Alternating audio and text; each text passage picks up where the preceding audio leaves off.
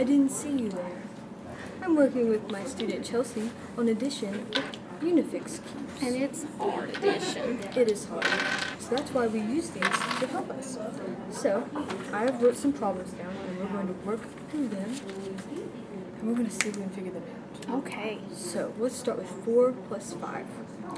So let's get 4 red cubes and snap them together. 2, 3, 4. Awesome. And then let's get 5 green cubes.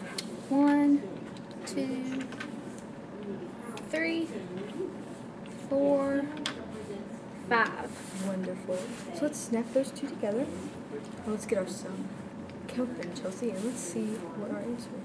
1, 2, 3, 4, 5, 6, 7, 8, 9. Awesome. So let's write 9 down. So 4 plus 5 equals 9.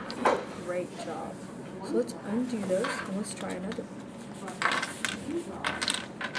Okay. So our first number is 3. We're doing 3 plus 2. So let's get 3 red snap cubes. 1, 2, 3.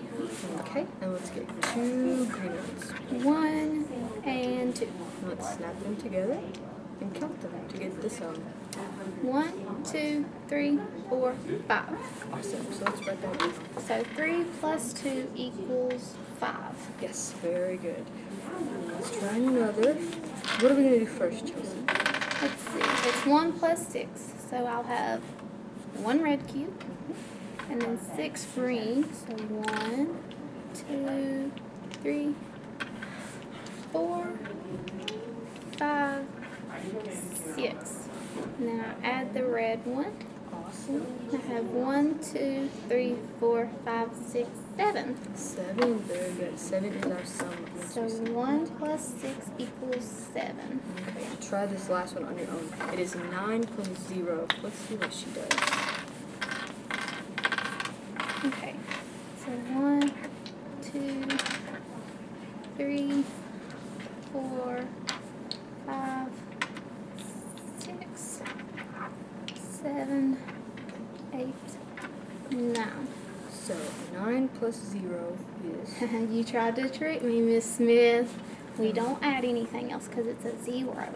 Very good. So 9 plus 0 is 9. Awesome jobs. See how much easier... Oh, sorry. See how much easier it is to use Unifix cubes or snap cubes? What do you... Oh, she made a 100. Math is fun. Good job, Chelsea. I like that.